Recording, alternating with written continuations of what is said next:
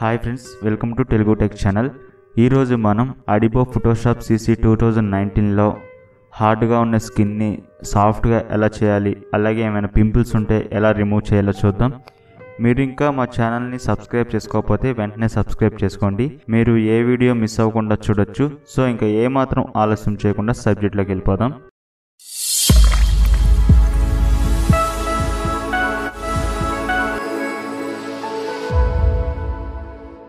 దానికోసం నేను ఫోటోషాప్ అనేది ఓపెన్ చేసుకుంటున్నాను.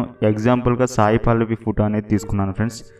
దీన్ని మనం అన్లాక్ చేసుకోవాలి. డబుల్ క్లిక్ ఇస్తే మనకి ఇట్లా అన్లాక్ అయిపోతుంది. క్యాన్సిల్ చేయండి. చూసారు కదా, అన్లాక్ అయిపోయింది.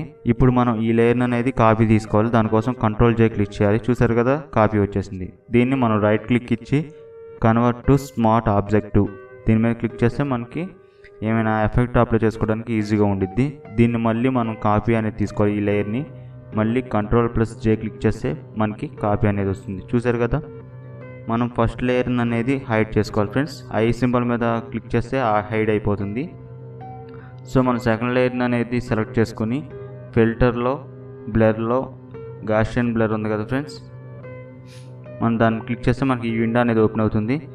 మనకి ఫోటో అనేది నార్మల్ అంటే లైట్గా కనబడితే చాలు. మీరు ఫోటోని బట్టి ఇక్కడ అమౌంట్ అనేది సెలెక్ట్ చేసుకోవాలి. రేడియస్ అనేది చూడండి, నాకు ఇట్లా లైట్గా చాలు. నేను 9.6 పెట్టుకున్నాను.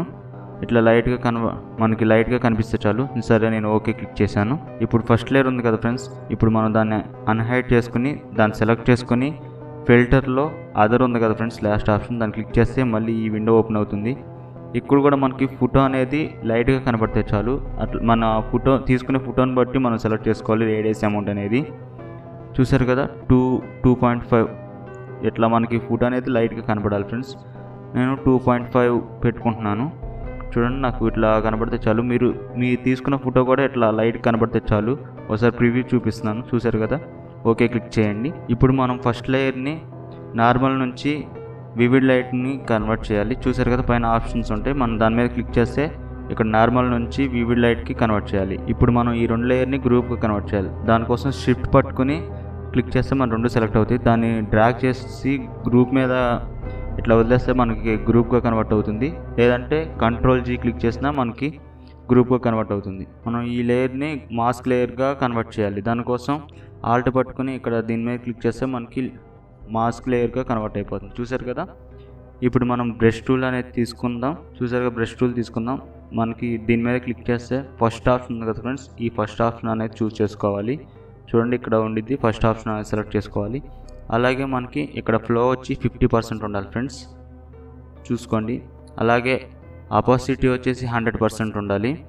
కలర్ వచ్చేసి మనకి కింద ఆప్షన్స్ ఉన్నాయి కదా ఫ్రెండ్స్, ఈ కలర్ అనేది మనకి వైట్లో ఉండాలి ఫ్రెండ్స్. చూసుకోండి, వైట్ అనేది సెలెక్ట్ చేసుకోవాలి. ఇట్లా ఇంకేదైనా కలర్ ఉంటే వైట్ సెలెక్ట్ చేసుకోవాలి.